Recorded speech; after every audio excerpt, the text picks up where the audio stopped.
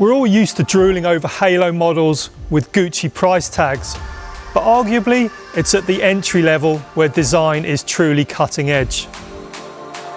The constraints of tighter budgets making every single component choice that much more critical to ride quality.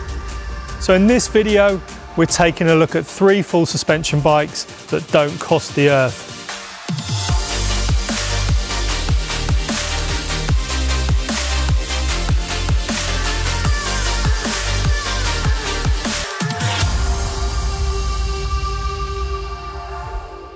So Al, let's be honest, we spend a lot of time riding around on top-end bikes, but it's these budget bouncers that are really exciting to test, aren't they? Yeah, totally. I mean, I'd say this is my favorite test of the year because like everything's at stake here. It's really hard to put together a competitive bike at like just over £1,000 or just over. So the price range in this test is £1,000 for the VooDoo, and it goes to Vitus at $1,250, and then the Bossnut sits in the middle at $1,100.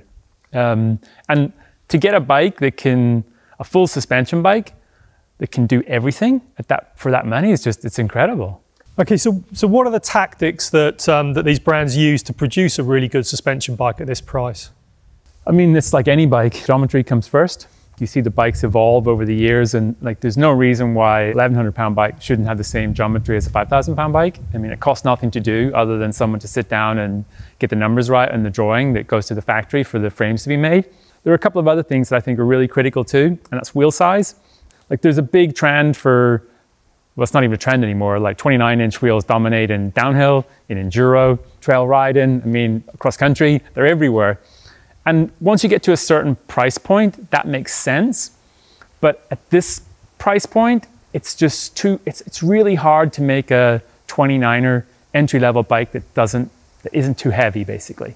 In fact, the Vitus Mythique, we tested the top-end version, which is $1,599, and that was a 29er. And this bike at $1,250 is actually lighter than the top-end 29er. So it's a really, really critical thing. And what goes with the wheels, fork length, bigger wheels need longer forks. Longer forks are more flexible. And as you can see, like we've got in the Trail Bike of the Year test, lots of the bikes now come with 35 and 36 mil stanchions to go with a 29-inch wheel. You're not going to get forks like that for £1,100. So you're down to 32 mil stanchions. And so basically the fork gets scaled down to match the wheel size. So you get better steering, better suspension, and also you get the weight savings. So you're getting basically a stronger bike, a lighter bike, and a stiffer bike if you're running these 27.5 wheels at this price. Exactly. So what are the 3 bikes we've got in the test? At £1,000, we have the VooDoo Canzo. And that's sold by Halfords, isn't it? Yeah, you can walk into Halfords, get one of those. That's exclusive to Halfords. Next in line, it's £1,100 for the Calibre Bossnut. So that's up £100 from last year, but the bike's changed completely, which we'll get into in a minute. Again, you could walk into a Go Outdoors and probably not get one of these because they sell like hotcakes. And the final bike is the Vitus Mythique 27 VR. That bike is £1,250, and obviously that's one comes in a box delivered to your door. Yeah, and that bike is also available with 29-inch wheels as well, isn't it? Yeah. The range is mirrored in both wheel sizes, and prices stay the same as well. Okay. So you're not penalized if you want to go for bigger wheels in terms of like in your pocket, but the bikes do get heavier. Well, let's start by talking about the VooDoo. Yeah, totally.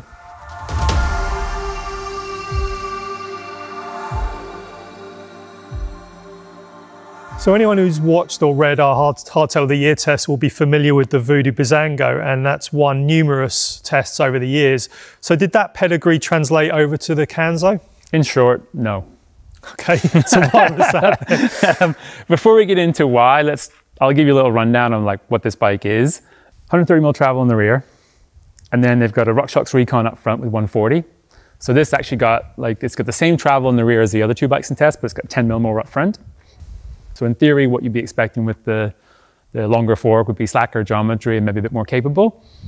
But the frame geometry compromises that, and that's the real reason why the bike got rated a 6. It comes in 3 sizes, 16 to 20. And this is actually the 20-inch, so this is the biggest one they make. And when they mean 20-inch, they mean like bottom bracket to yeah, so to pretty old school way of measuring. Old school sizing. And basically, so you get a tall bike, but it's not very long. It's definitely not low, so you definitely feel when you're riding, it feels very boxy and you're very square and you're sat on top of it. So it doesn't really, the geometry doesn't inspire confidence.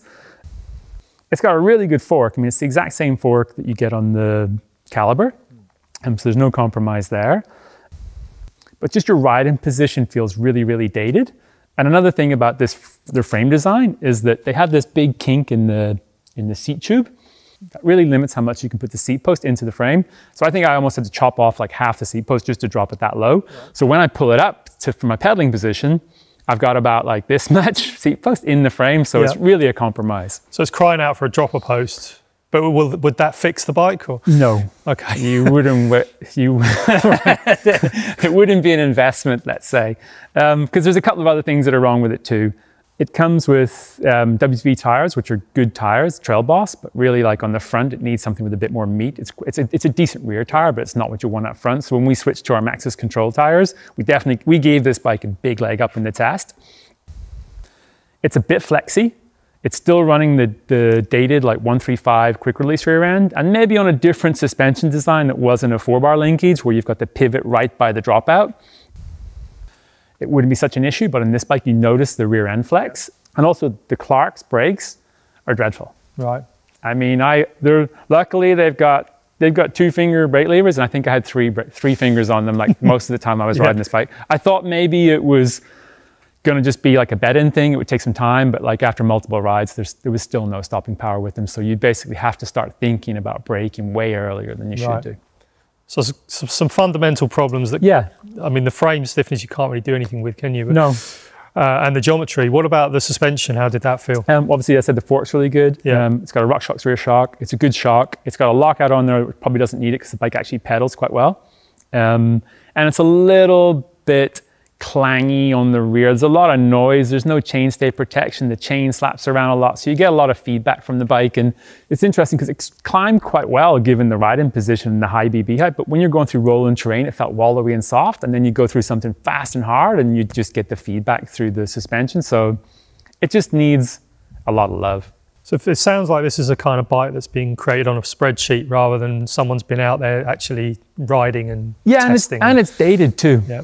It's an old frame design. It just needs bringing up. Like, I mean, the parts, I think, okay, forgetting the brakes, the rest of the parts on it are really good. I mean, it's got a SRAM NX drivetrain. The bar's a good shape. The stem length is decent. The saddle's okay. The fork's great. I mean, all you got to do is upgrade the front tire and keep the other one as a spare. So like, and it's got RockShox shock. There's no reason why that shock can't be tuned perfectly to this suspension if someone takes the time to do it. But really what it needs to be chopped down so it's lower. The bottom bracket needs lower. And even if it meant spending £100, pushing the price tag up, it needs some kind of like bolt through rear end, even if it goes to 142, maybe not to the latest like 148 standard, but it just needs a little bit more security on the rear. Yeah. Cool. So there's potential there for that bike. There is potential. And the other thing is we need to keep some perspective here. Like that sounds really critical, but this bike's £1,000. You know what I mean? Like it's, I mean, that's one of the reasons, this is a really good example of why we kind of cap our hardtail of the year test at £1,000, because you can build an amazing hardtail for £1,000, like unbelievable. But once you start to add suspension, everything gets more complex. And this, like, fair dues to VooDoo, when I'm riding it, the suspension's still working, this riding position's funky, it's isolating me better from the bumps on a hardtail, but it just, when the other bikes are so good in this category, 3 or 4 years ago, this bike wouldn't have got a 6. Yeah. But now the competition's so high. Yeah. Well, that'll move us neatly on to the next model. Yeah, totally.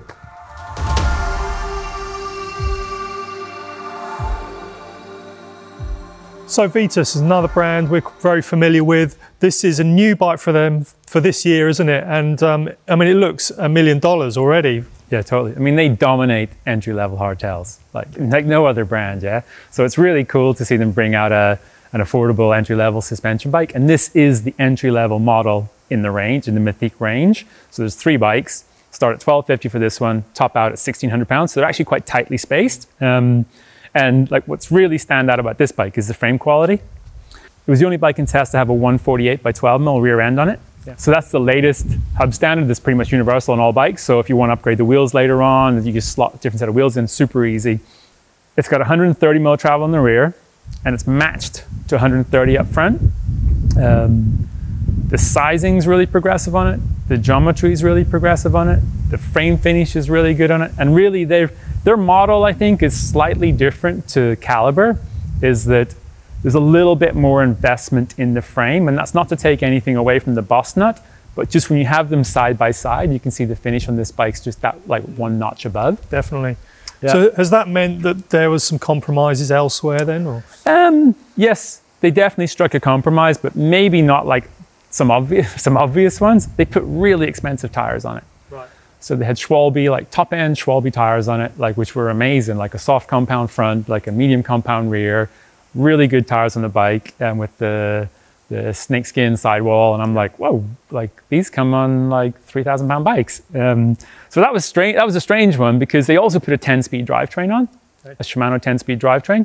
So your gear range is a little bit more limited on the rear than you do with the SRAM Eagle equipped bikes. And I'm not sure what the thought process is behind that, but I just think on an entry-level bike, maybe it would be better to have the gear range and cheaper tires, and then be able to, like, it's much cheaper to upgrade your tires at a later date. Yeah, and often you only need to do the front anyway, don't you? Exactly. So what about on the trails? How did it ride? It's a really solid bike. Like, you can push hard on this bike. The sizing's spot on. It's not quite as slack at the front, at the head angle as the Calibre, but like the length's good in the frame. The proportions are really nice on it. It's really balanced front to rear in terms of your weight on the tires. So you can really charge on it, and it's solid. Like, that's the key thing. So this bike is got a dedicated 1x frame design. So it's got a wider pivot stance just above the bottom bracket. So you really feel that when you're like coming down into chutes, into berms, into like fast corners and stuff. The bike's just really reactive. A departure from the other bikes though is that it doesn't have RockShox suspension. Yeah. X-Fusion front and rear, like we said before, 130 mil front, 130 mil rear. The fork's got like compression damping, it's air sprung. It's got all of the same adjustments that you get on the RockShox fork. And the fork feels really smooth. I'd overcharge it a little bit on air just to get the support I wanted out of the front. But it was the rear that I was less impressed with. There's just a bit of the rebound's a little bit slow, and there's a little bit too much resistance in the bike to get it moving. So it lacks that kind of pitter-patter traction that you get with maybe the RockShox equipped Bossnut. And what's interesting is that I actually did a first ride on the 29er version of this bike, but the top-end bike, and it comes with a basic RockShox shock. And one of the things that really impressed me about that bike was the rear suspension. So it's really a case of they've kind of got this super high quality frame, and I just think maybe the X-Fusion shock stops you getting the most out of it.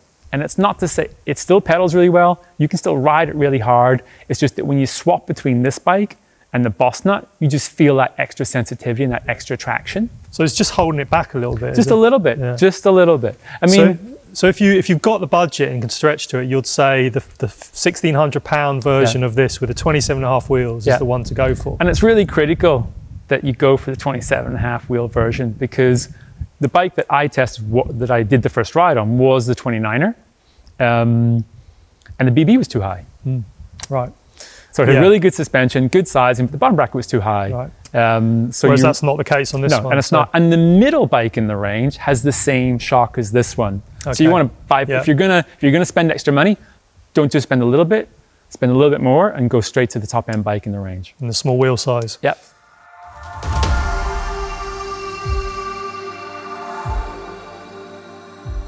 So top of the tree this year is the Calibre Bossnut. And every year. Every year. And it's really impressive to see how this bike has evolved into the latest model. Yeah, it's incredible. First time I rode the original Bossnut, I was blown away. It was just such a, like, game change is a cliche, but it was game changing because no one had really sat down. These 1,000-pound bikes were an afterthought just to fill space in the showroom. And like someone actually, well, Mike Sanderson sat down and went, okay, well, why can't we have a really good bike? And came up with the Bossnut, and it was just unbelievable.